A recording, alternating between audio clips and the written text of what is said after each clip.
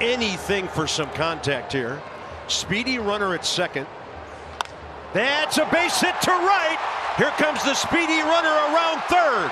Soto's throw is in time for the out.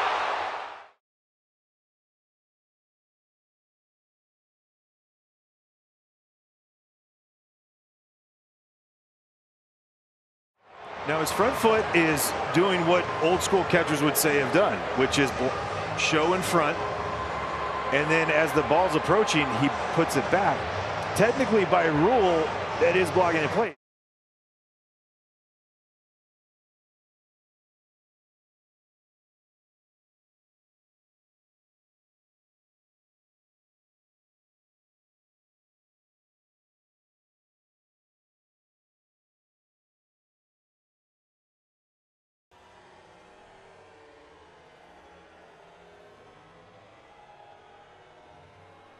Yeah, watch Nola's left foot out in front of home plate there, right? And that ball not in possession, but yet backs up.